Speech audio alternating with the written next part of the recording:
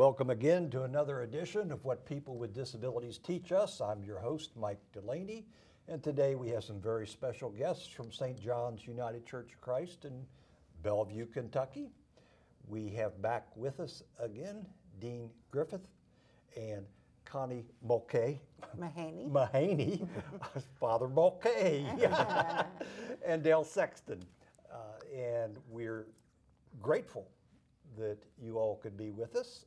And we're going to talk about a church that has done as much as any local church I'm aware of in terms of accommodations and upgrading its facilities for people with disabilities. And we're going to talk specifically about some of the improvements that have been made in the past and recently or are in process of being made. And we're going to share some personal stories about what folks have known in their time of need regarding the church's outreach when they needed it. So, without further ado, we'll begin with the same way St. John's begins every Sunday morning. Greetings in the name of our loving God. No matter who you are or where you are on life's journey, you are welcome and included here. Dale, you chaired the Access to All committee, which is, if I understand it correctly, A2A is about being certified by the United Church of Christ denomination as an accessible to all congregation. Correct. It's not just saying we have a ramp or other facilities.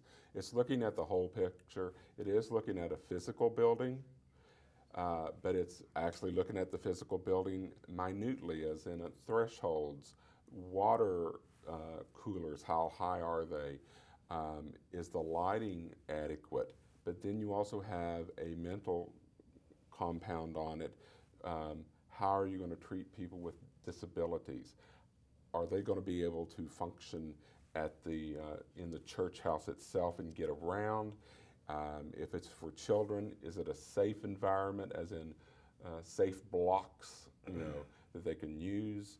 Are there accessible desks if children are in a wheelchair? It's also if people are on the spectrum, and the spectrum is very wide.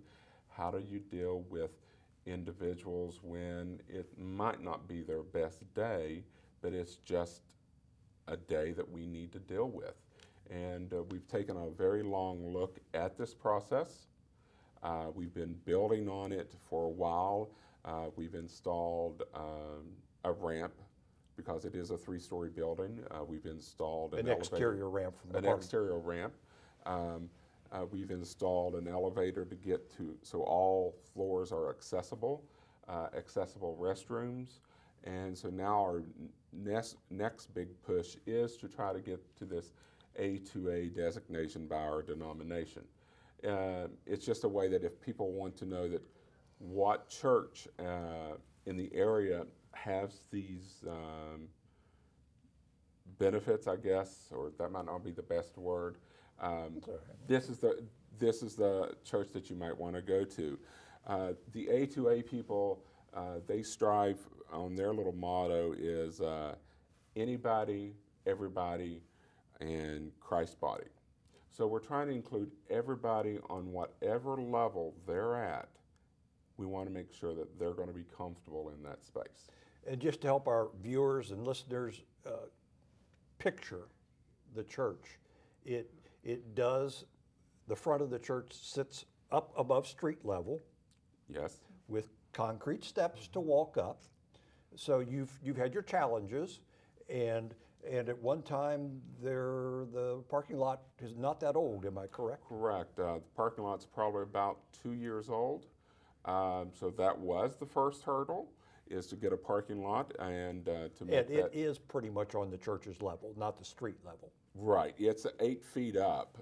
It's on a grade, and then that's where the ramp comes in, because actually the ground level is a little bit below the main level. We have a very large basement area, and if we didn't have this elevator installed, as soon as you walk in the door, you've got some stairs, just 3, but 3 stairs means a lot to some people. And we understood that, and so we went with the parking lot with some accessible spacing, a ramp to get them to the main floor, and then an elevator to take them up and down. And, I mean, this didn't happen all at once because you are not a mega church. No, we're not. Average attendance on Sunday morning, 65 to 70?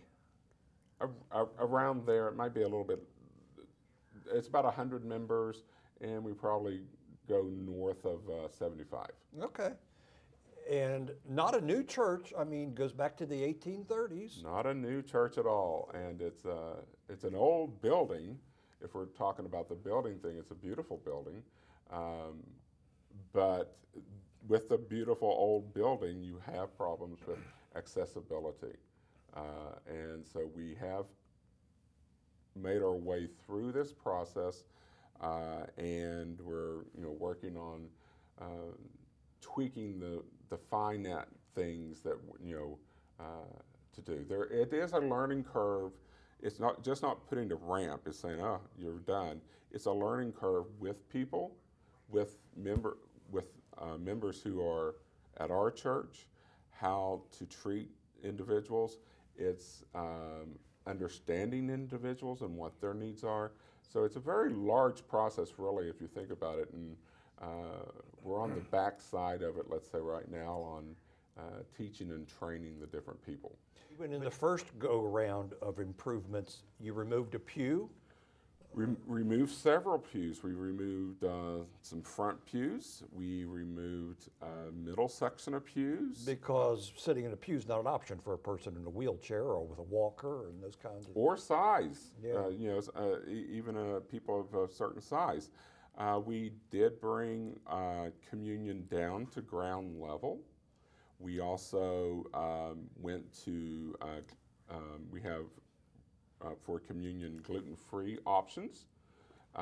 We have alcohol-free options. So if there's a problem there, we want to make sure that everybody's welcome at the table. And when we actually do have dinners downstairs, we try to also offer gluten-free items. That's one thing that popped up on our radars, that we need to do that. We did that many years ago, but bringing communion down to the base level that everybody can do it. And if you couldn't move even out of the pews, we do bring it to the individual when we're having that type of a communion that you intinction. And again, not just with A2A, which is ongoing at the moment, but you brought in a person to sign at least once a month, and hearing devices. And we do have ASL that goes on the first Sunday of the month, and throughout the year on special days that we do also have signing. We actually, this year, we had a signer at our jazz concert in February. The jazz singer wanted it. She wanted to do that for the community, and we made sure that there was a signer there to sign for her singing. That's a unique perspective that we said, that's not a problem. So you haven't, if I'm hearing correctly, you haven't had a lot of resistance from the congregation to making these changes. Would it be fair to say, by and large, they've been supportive? I would say by and large they've been supportive. Our church runs the gamut on what type of people go there.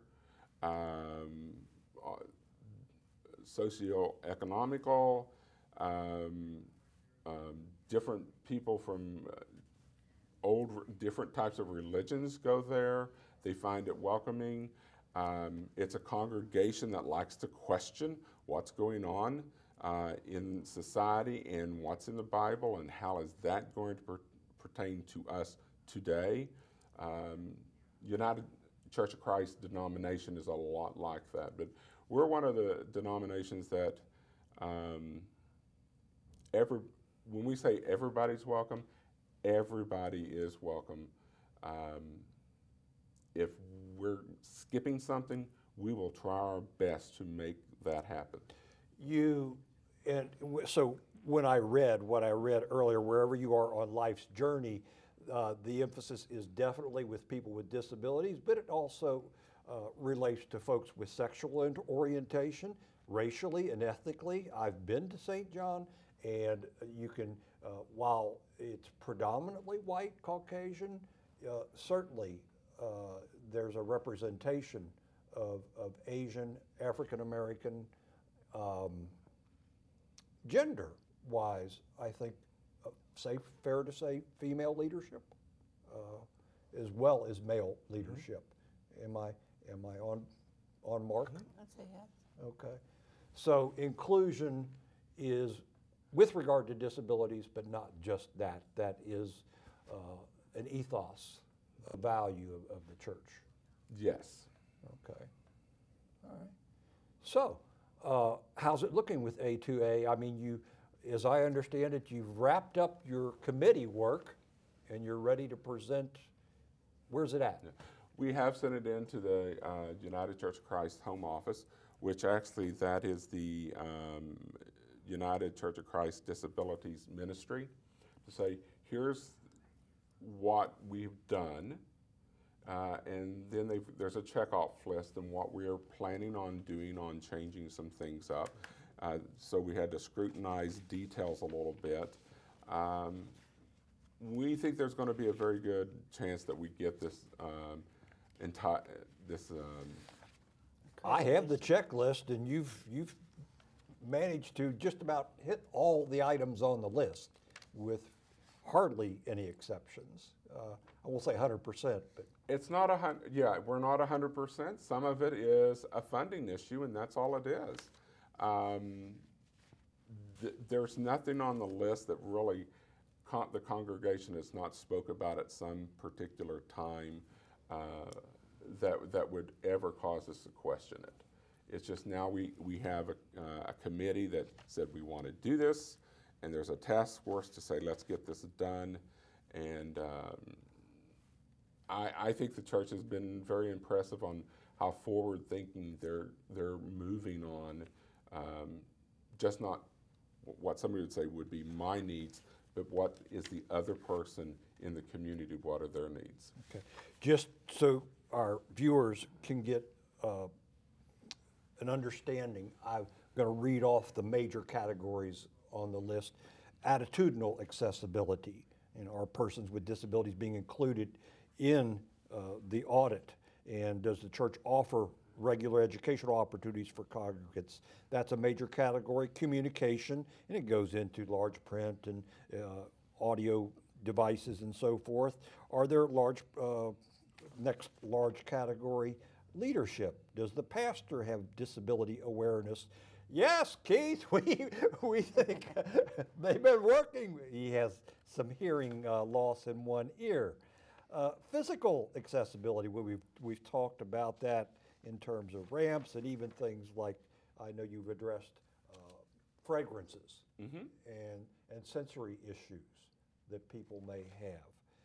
Stairs, and there's been a lot of work with regard to that, ramps and curbs and walkways, just to give our folks at home an understanding. Elevators and lifts, you've addressed that. Restrooms, you mentioned that. Water fountain, worship space, and classrooms. So, pretty comprehensive facility overview? Yes, we worked on it very hard on trying to get everything measured correctly, and then how we can explore the new way of doing something, as in, let's put another mechanical door here so that if somebody is in need, if they're using a walker, they don't have to struggle with going through an inside door. So it's not yet we have a mechanical door outside on the ramp, which that's like some people do, some people don't, we do. But on the inside, let's make sure they feel like they're not struggling on a door that they may need to get from point A to point B, getting into the sanctuary, which is the main meeting area. Good luck with passage.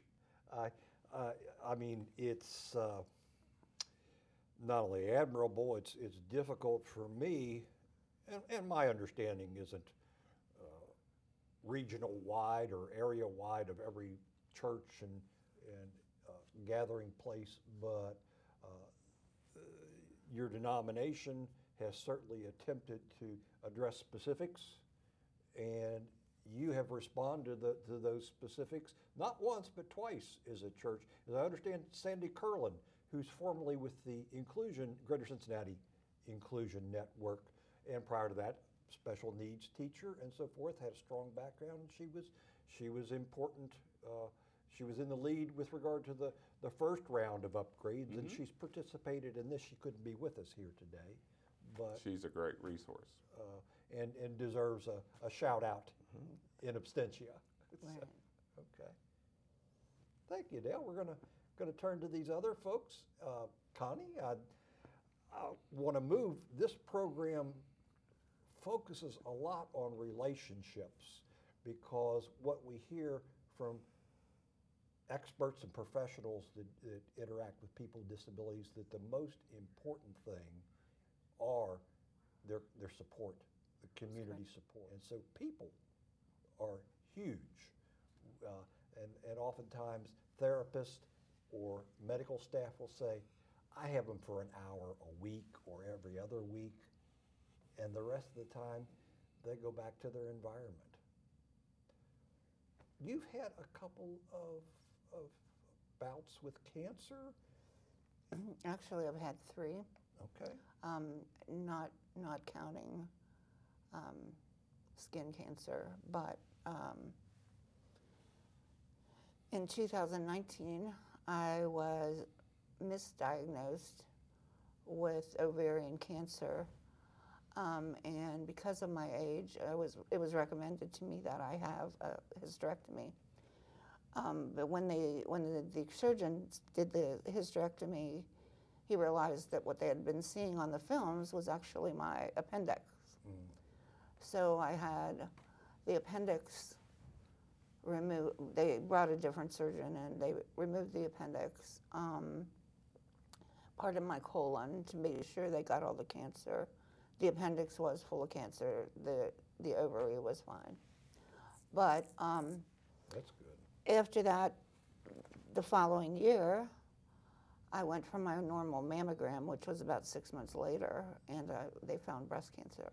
Now, what year did they find the breast cancer? In 2010. That was the following year. It was about 6 months after I had gone through the other surgery. In 2009. Right.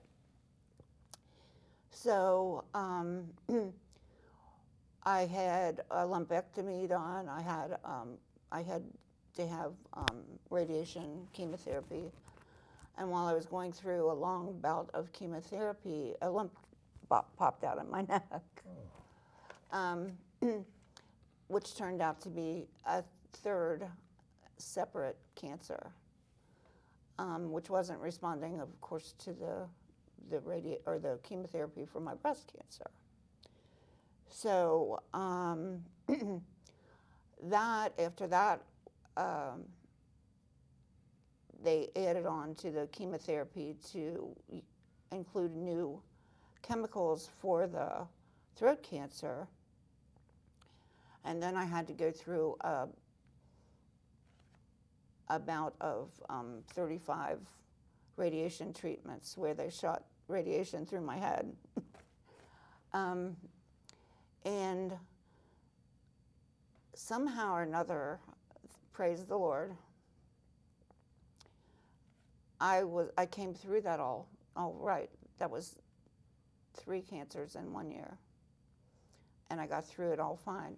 I wasn't expected to ever be able to swallow again. I eat like a pig. I wasn't expected to, I was expected to lose part of my voice. I was expected to lose my taste sensation. I was expected to lose all my teeth, and you can see I still have them. But I got through that, and I believe that God wanted to keep me here for a while for a reason, but I also believe it was because there was a lot of people praying for me.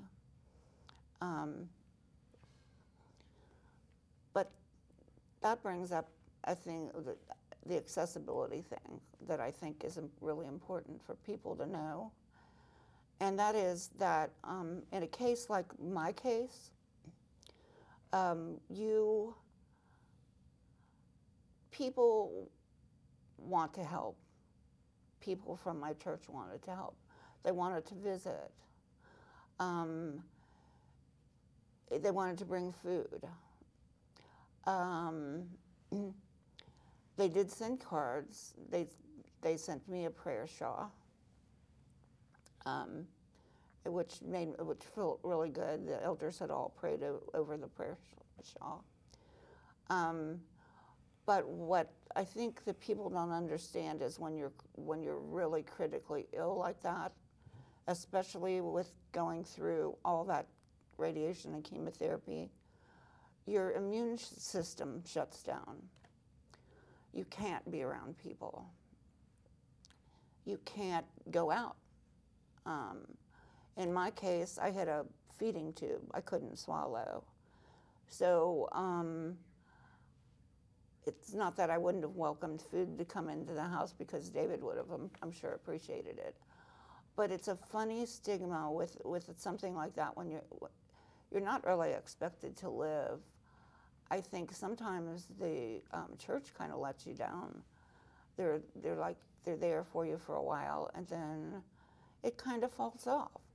People don't understand when you say, I really would rather you didn't come over. But the truth of the matter is, you can't afford to be around people. Right. For your own sake. But I do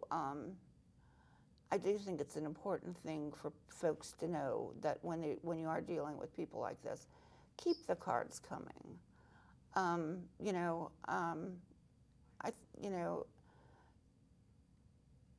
You need to feel like you're still around.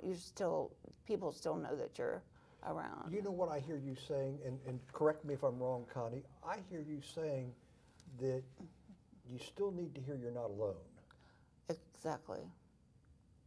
Even you might be isolated in the hospital, but you want to know that that's different from being alone. And you want to hear somebody say, I'm still praying for you. And in that sense, you're not alone. You know those prayers are still going out for you. I think it's, since that time, I've had too many surgeries to even talk about for different reasons. But the one thing I do want to say is, this is only 9 years ago when my first cancer diagnosis was, but even that length of time ago, people, and I still think it's true, people are, when you say you've got cancer, they think death sentence, or they think, sometimes I think people think they might catch it from you, and there is a stigma that goes along with cancer, or at least there really was at that time. And people didn't, when they say, they just kind of pronounce you gone. And I think it's important to keep people, keep them in your mind, keep them in your prayers, keep telling them that you're thinking about them. Do we teach our churches how to do that? May I say something about that? Yes, that's what we're here for. Well, my husband and I just recently, like within the last year and a half, came to St. John Church. But the church we were with before, I was pretty involved before I got sick. Then I, obviously couldn't do as many things as I could do before. But one of the elders in the church, her husband got very ill, and she was taking care of him at home. And I made a big pot of chicken soup, and I called her and I said, I'm coming over, I'm bringing you soup, and I brought a whole meal. I knew her husband couldn't eat, but I knew that she needed something to eat. Right. And she said to me after that, she said, "You just taught me a great lesson." She said, "I know how many times I've called you and said, 'Do you need anything?' And I said, 'No.' She said, 'You didn't ask me, you just did it.'" There you go. And she said, "That taught me a lesson that I think people should understand. Most people will tell you, 'No, I don't need help.'" And my daughter even brought this up today, that she said, the Christian thing is actually to let people help you because it makes them feel wonderful. And certainly try to use our imaginations about specific things we might be able to do. Creative things in addition to the basics. Right. And I like to say, any errands you need to have run, anyone I need to contact on for you, and make suggestions, just a memory jogger, Right. rather than just a blanket. Anything you need, let me know. Well, that's hard for people to respond to most of the time. So yeah, I'm glad you used that illustration. And also, I wanted to just as a heads up for St. John Church, my husband and I came to St. John's. We were so welcome there. We're just an old couple, but we were so welcome there. And not long after we started coming, we fell in love immediately. And not long after, I wound up having surgery. And I was in the hospital, and I had a reaction to the morphine. And I thought the nurse was trying to kill me. And I had Pastor Keith's number, and I called him, and he was at his mother's, visiting his mother. And he called me. I left a message, and he called me back from vacation and said, "I know what's going on with you." And he helped me to the point where I can't explain it. I was scared to death. Sue and he both came and visited me as a new member. And so I just wanted to say that. So it's not just the physical attention that people can benefit from, but also addressing the anxiety Exactly. that people experience. And if I'm talking out of school here, then Pam, our producer, can edit this next piece. But you've even most recently been having some visual impairment. That many of these things that A2A is addressing. I think that's probably the reason that Sandy asked me to be on the committee, is because I do have vision issues. I have macular degeneration, and it's the dry kind that's already done its damage. They don't expect it to get any worse, except that with age, your eyesight just gets worse. So it's, I'm kind of holding on to my driver's license with, the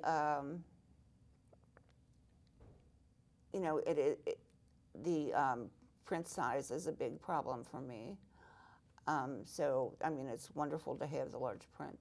It's also I've been able to bring up some things that I've noticed that I can't see, like labels where things are, like when we put a sign-up sheet out, I might have trouble finding the sign-up sheet, because in general the church is not very well lit. You don't want the sanctuary to be lights like this, But it's a church where you feel like you can ask someone. Yes, I feel very, very much so. So that's important. We do the music. There are hymnals in the pews, but we also have large print ran off for people who need large print if they can't read the hymnal. So those are the steps that when we realize here's a problem, what's the easiest way to fix that step? That's meant a lot to me on every other Sunday when I forget my reading glasses. Well, the funny thing is, it's like with the large print music and also the large print the Bible readings, which is also something I can't read. I still use my magnifying glass. The reason, I mean, it's still not quite big enough. It's big enough for me if I was sitting in good light, but in the sanctuary atmosphere, it's not. It doesn't work for me. But I could never hold a hymnal and my magnifying glass and try and do this. So it helps me tremendously, even though it doesn't solve my problem completely. Yeah. It helps tremendously. My husband has been having some problems with shaking a little bit, which I notice a lot of elderly people do, and I told him he should start taking advantage of that, because it's kind of hard for him to leaf through the hymnal. One of the things that we're here for today is to commend the work that's been done, the very good work that's been done, but it's a work in process. And I think it's made us all really understand and look closer at ways where we can see things that we didn't see before. Now that we have this checklist to go down, it's made us realize, oh yeah, we can improve on that. Thank you for sharing. It takes some courage. I ask a lot of people to be on this program and don't always get a yes because they're camera shy, and you've done beautifully, Connie. Thank you. I'll give Dean a chance to share some of his experiences, not only as a chaplain, but you were on the program last time and shared with us that both your dad, many years ago, and quite a few years ago, your mother-in-law, Carol's mother, both succumbed to Alzheimer's. We've never had someone on the program to talk about that. Can you share some? It intrigues me that we want to talk about that in the context of the church. And I'll deal with it from that perspective, because both of the people in my life that had Alzheimer's were incredibly active in their respective churches. My dad was a trustee and a deacon, and pick your office. He held them all. He literally physically built the church. He was a contractor. When they decided to build a new church, he built it for them. And Mom did a little bit of everything. So here's this guy in the church that's been very, very active. He had early onset, what at first was called dementia, because in those days they could not diagnose Alzheimer's until an autopsy was done. And so all they could tell us was this is some sort of early onset dementia. We think we know what it is, but it's not going to get any better, to our earlier conversation. And in the beginning, people would come to the house when he had to quit work. People would come to the house. And it slowed to a trickle, and pretty soon it stopped. Even members of the family told my mother, I just can't bear to see Marsh that way. And so they didn't bother to come. I was away in college, and I would get back as often as I could. But for all practical intents and purposes, some of the women would come, somebody would stay with Dad while Mom went out and did calls or something, mainly so she could get away and do the church work that she had always done. But there wasn't a whole lot of it, quite frankly. I heard about that, and I heard it here. And that was the church that I'd grown up in. Well, time passes. He reached a point where he was totally non-communicative. He didn't speak at all. He would whistle or hum or whatever. And sometimes he just didn't do anything. About 6 months after he stopped speaking, I was at home for a weekend to give Mom a break. And he and I were standing on a sidewalk in front of the house. And just as clear as a bell, out of the clear blue sky, he put his hand on my shoulder, which was common. He did that to me with some regularity. And he said to me, you know, pretty soon you're going to have to put me away. Hadn't said anything to anybody that made any sense in 6 months, but he understood enough of his own condition to know that we were going to have to put him away. And in those days, that was the only choice. There weren't homes and special places for such people. We had to go to court and have him committed to the state hospital. That had to be emotional. Yeah. But it was at the same time you can't imagine how much easier it was because we knew that he understood. Yeah. We knew that he understood. Fast forward, ultimately I went into the ministry and I pastored churches for a time and so on. And I watched how churches behaved with their members 25 years later who had Alzheimer's or some form of dementia. What did they do? How did, and there's just all kinds of things that I could point to that happen now that didn't happen then. One man I recall specifically in one little church I served came down with this, and for a very long, he had always sung in a choir, and for a very long time the men in the choir took turns picking him up for choir practice and picking him up for Sunday morning. And he would go up and stand in his place in the choir. And even if he didn't know the words or it was a new song, he'd hum along. Even when he was not communicative. Mm-hmm. He could still pick up, there was something there. When I would visit with him, I found that if I said the Lord's Prayer with him, or if I picked something common out of the liturgy of the church, he would remember the words and repeat them with me, even though he didn't remember much of anything else. So especially long-term memory as opposed to working memory. Yes, yes. And I've seen that in other people with dementia and with Alzheimer's and so on. This kind of flash. Another story. When Carol's mom was in the nursing home and she was pretty much gone. Again, for the audience, Carol's your Carol's wife. my wife, my mother-in-law. And when May was in the home, her husband was never even sure at this stage of the game that she recognized him. I always knew that Dad knew that I was somebody because of there was just a communication between us when I'd go pick him up at the VA hospital. But anyway, Dick never knew whether his wife knew him or not, my father-in-law. Mm-hmm. And when he died, before she did, one person went over to tell him, part of the family, and used a euphemism, trying to find a way to communicate with her. And it just rolled off. It had no meaning for her. But when somebody else went and said point blank, your husband Dick died, she got it. So we don't know what's going on inside of the minds of people who have Alzheimer's, who have dementia. I'm sure there are plenty of medical people and great scientific minds and people who have done autopsies and MRIs of functioning and dysfunctioning brains that would tell me, oh, there's nothing there. I'm sorry, I respectfully disagree. And that's the point at which I see the church having a needed role in reaching out to these people, and it comes back to what we've been talking about. It's the relationship. It's how do we connect with them? How do we continue to be a presence?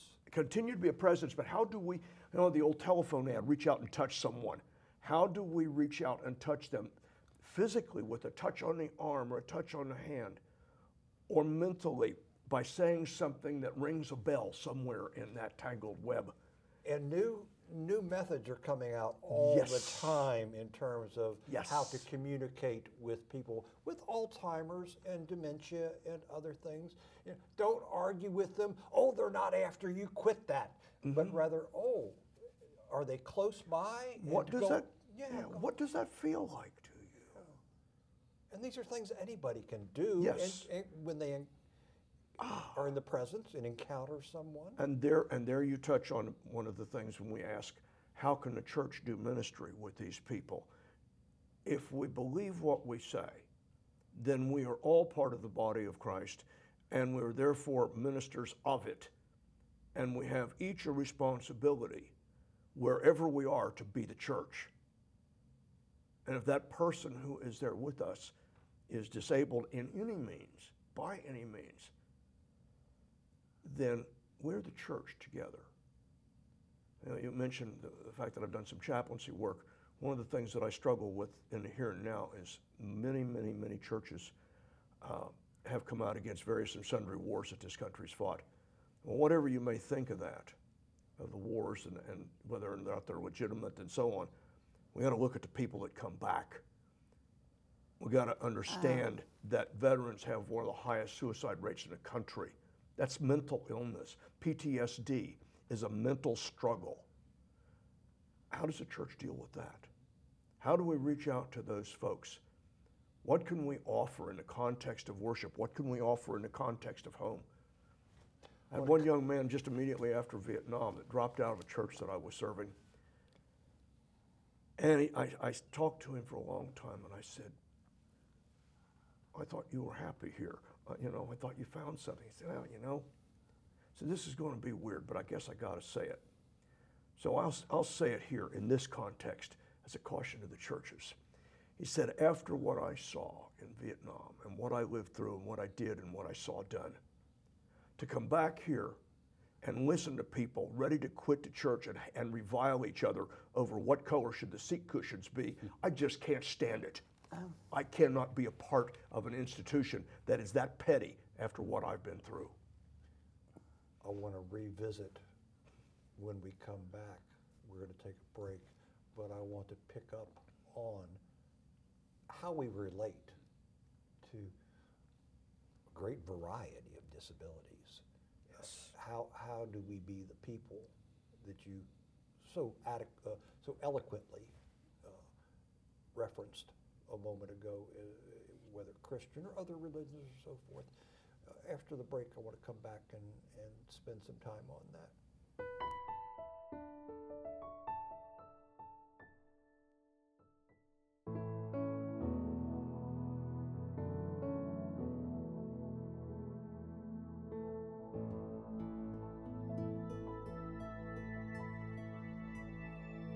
We're back again with members of St. John United Church of Christ in Bellevue, Kentucky. And once again, the affirmation that begins each worship on Sunday morning for this inclusive church is no matter who you are or where you are on life's journey, you are welcome and included here. And we've been exploring with a little bit of breadth and depth that people can be in a lot of different places on life's journey. In fact, literally, it's hard to reach everybody in every place they might be. This is an affirmation, and affirmations are aspirations. This gives us hope of what we want to do, but we may sometimes, people can fall between the cracks. Mm-hmm. And furthermore, all of us as human beings, I don't know what to do in every situation. And so there's still work to be done in terms of education, I'm assuming. And I wanted to explore with our guest, with Dale and Connie and Dean.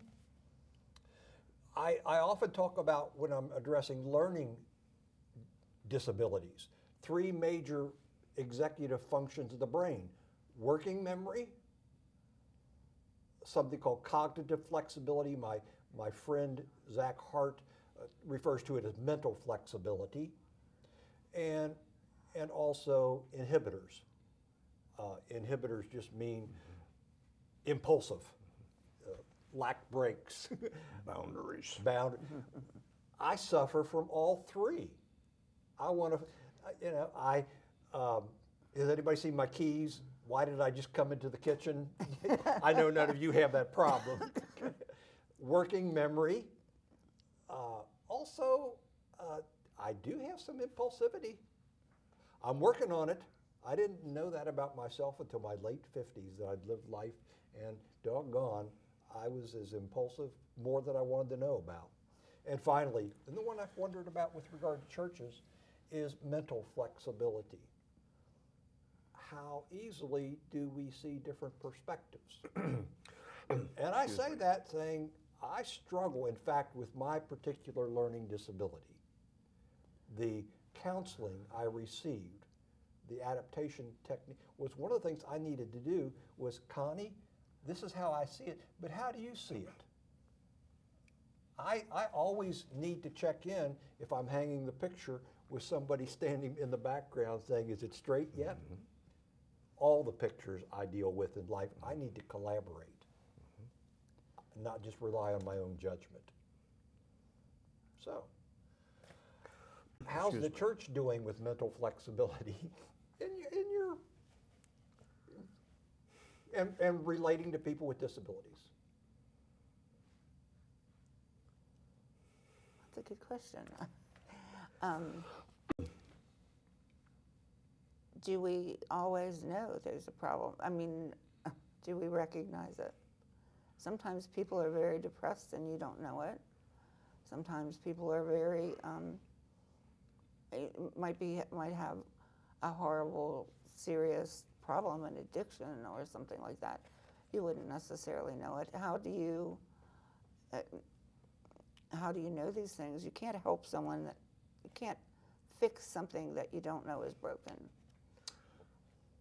Were you going to respond, Dean? Yeah, it seems to me that whether we're in the church or in the body politic, one of the things that we most need to do is to learn how to listen to each other. If that person that's standing behind you watching the picture on the wall gives you an honest answer and you ignore it, that's one thing. If on the other hand they look away and you ask the question and say, "Oh, it's okay," the first thing we need to do, I think, as individuals within the church for the church's sake and within the body politic, everybody talks about how divided we are and how civil discourse is non-existent. We need to listen to each other. And learn how to tell the truth in love. Yes? That's a balancing act. Yeah, but listening to me is more important than anything I have to say. Yeah, well, absolutely. But if you're asking my feedback, to pause and say, now how do I deliver this in a way that Dean's going to be able to hear? Do I communicate directly or indirectly? I got a terrible habit. I'm a direct communicator. A lot of people think, well, that's great, tell it like it is. Not always. I heard a Methodist bishop say one time, you can kill somebody with the truth. You can't handle the truth. Or you're beating them over the head with it. Yeah. Or what if they don't want to share? What if you see somebody that's mentally, you can tell is mentally upset, or and you ask them, is there some way I can help? And they don't want to share. Do you push yourself on them? Do you insist on helping? I wouldn't think so. I would think that that wellness is always self-directed. That's what they teach at Mental Health of America. Let a person's wellness be self-directed. Listening to me is some of it is asking the right question. And it's a question that's always open-ended and seeks to find out what's going on with them before it asks them to quantify what can I do. Just tell me what's going on with you. I've had a gal I've been messaging with in California over the weekend, and I asked her this morning, because this is what we're taught to do. Ask someone, are you suicidal? Mm-hmm. Are you suicidal? Mm-hmm. And the next question is, are you talking with anyone? Mm-hmm. And they don't mind that. Mm-hmm. They don't mind being asked. So sometimes it's an awareness of how to interact with a diversity of conditions or situations. You said they don't mind. She didn't mind. Right. Go ahead. Well, you could be, you could ask that question to a person and that you could lose them forever also, I think. But specifically with regard to suicidal people or people who potentially might be suicidal, not to people in general. People in general, yes.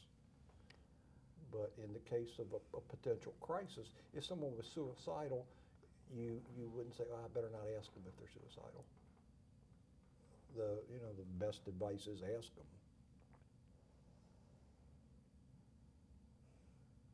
I'm just going with what, Dean, you're smiling, the biggest smile. Well, I'm thinking now, given this conversation, what do we as church, in this instance, one particular church, what can we do, what can we offer to people to help them know how to navigate these situations? Not to the professionals in our midst, but to Yaderman, to every person in that body. What can we offer as in the form of training, of seminar, of ways of thinking? What can we offer? We do want to do some more training, and this is a part of the A2A that we're going through, is that we're setting up training, ongoing training with our in-house people. And when I say in-house, I don't mean in-house staff. I mean people who go to that church, whether you're a member or not. It could be that we expand it to other churches if we can get the forum together. But I mean, when you're in a large group, you may not want to speak up. And one of the things that we do offer at St. John is that there is an announcement that at the end of the service, somebody will be down at a certain point in our church that if you need individual prayers or something like that, that's a little bit on the a way to, if somebody is having a need, but they don't want to speak up in the middle of a church and cause attention to them. They want to slightly go. So we try to handle it with kid gloves. Those people who handle that particular ministry at our church, they are trained for those needs. Not all of them are healthcare workers. A lot of them are healthcare workers at some point, so they know how to see the signs if something needs immediate attention, or is this something that it's just a conversation that we need to have with this person and start building bridges. So we try to handle that a bit through I can't think of it off the top of my head what they call that down by the prayer chaplain. Prayer chaplain. You know, so that quietly you can say, hey, I might need a little bit of help. And then, of course, the prayer chaplains have resources at their attention that they know how to direct things to get maybe services that it's needed. One of the things that I think is that St. John does that I think is a really nice thing is that we have the time when we share the peace, and everyone gets up and you know, goes around and shakes everyone's hand or hugs them, or as Dale said, some people don't want to be hugged, but you know, it's a way to get to know people. And I remember we had been there for a few weeks, and they didn't have that one service. And Pastor Keith said, someone said that they thought that was, you know, a disturbance to the service. And I thought, oh, you know, but I think that's a wonderful way to get to know people. And I have, in those little seconds of going around and saying things, I have learned more about people in minuscule times than I probably would ever have known about them had we all just sat there in our assigned seats. Well, and I want to make a comment.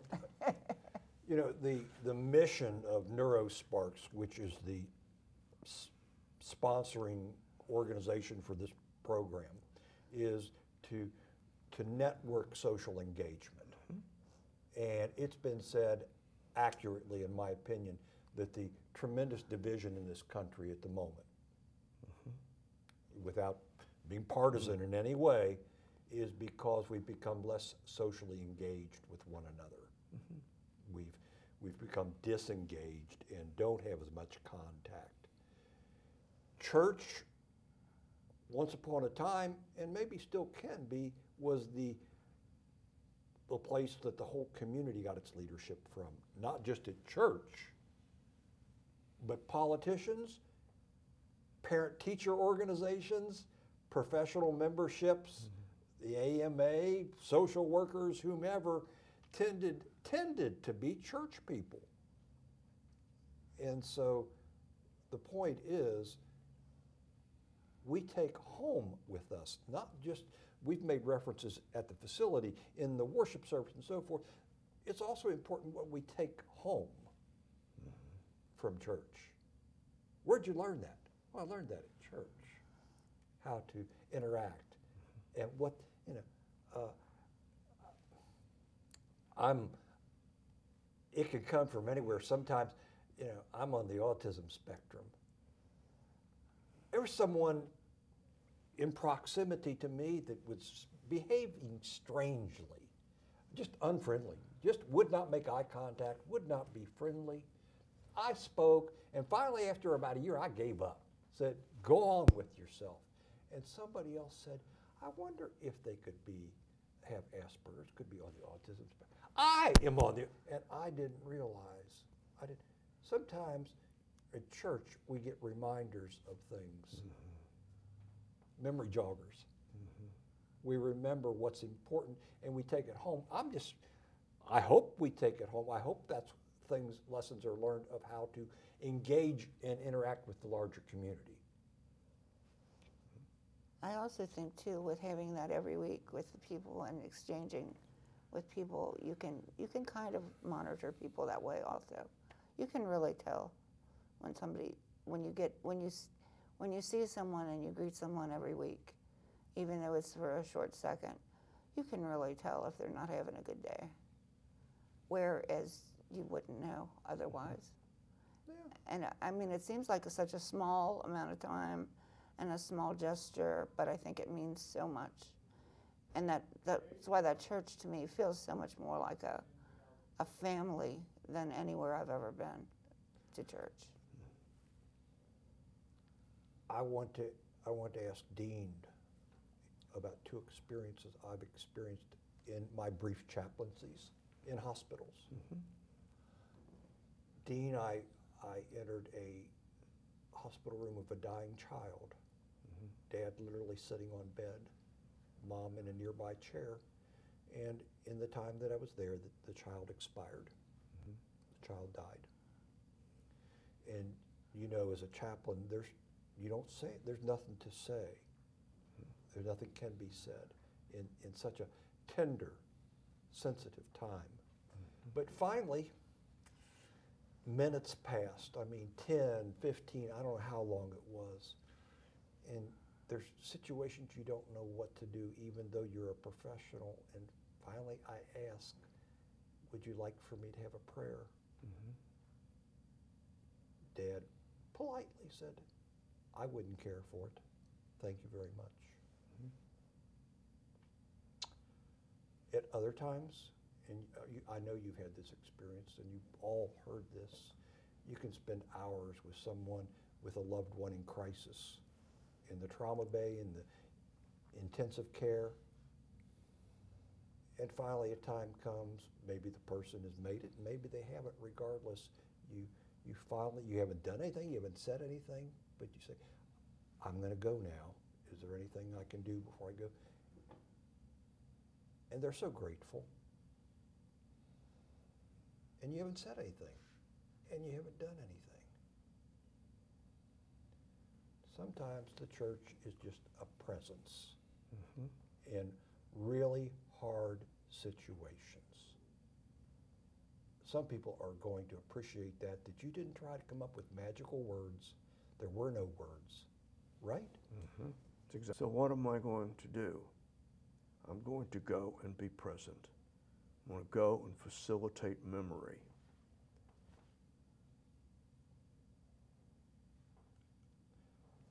Sometimes that's all we can do. And a lot of times that's everything. And especially people with disabilities who don't fix me. We don't know how long this is going to go on, and we don't know how long I've got, and all kinds of questions. There are no answers. Come share with me not knowing. Yeah, exactly. Exactly. That's perfectly put. Be with me in my ignorance. I want to thank you all for doing this today. Thank you, Mike. Thank you. And God's continued blessing on the wonderful work you're doing. I know that God will continue to smile on you, and I can't thank you enough. Thank you very much. We will be back again in the not so distant future. I want to thank our viewers, and for tuning in and gracing us with your presence. We hope that you will stay tuned not only to what people with disabilities teach us, but follow us on Facebook with NeuroSparks, and be attuned to opportunities there and on our website. So thank you very much once again for being with us today. I'm Mike Delaney, your host.